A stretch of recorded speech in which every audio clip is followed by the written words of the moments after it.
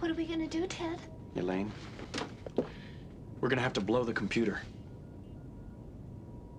Blow rock?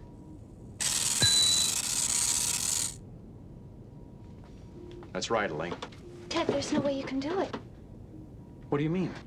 That computer has a self-defense mechanism. I don't know how we can get around it. We've already lost 3 men, and I don't want to lose you too, Ted. I guess it's in God's hands now. I'm Father O'Flanagan. I'm a man of God. And you must trust me when I say it's very likely that we're all going to die.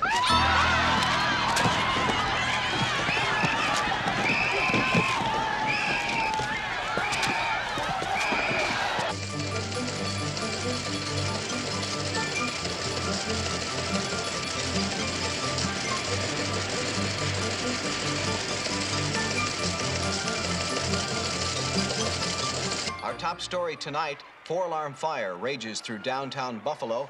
Also in the news, lunar shuttle heads for the sun and certain disaster.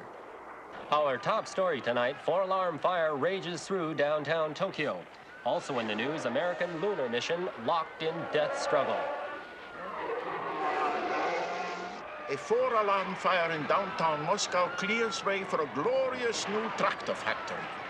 And on the lighter side of the news, hundreds of capitalists are soon to perish in shuttle disaster. This country was run by vegetarian women rather than flesh-eating men. This whole space disaster would never have happened. You know, right now we're working to raise the consciousness of the vegetarian minorities with diet sensitivity training so that people will be able to deal with the foul...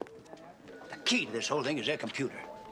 Until we can figure out a way to put that ship on manual, there's nothing we can do for them from down here. Get me that computer program. Yes, sir. Who's in charge here?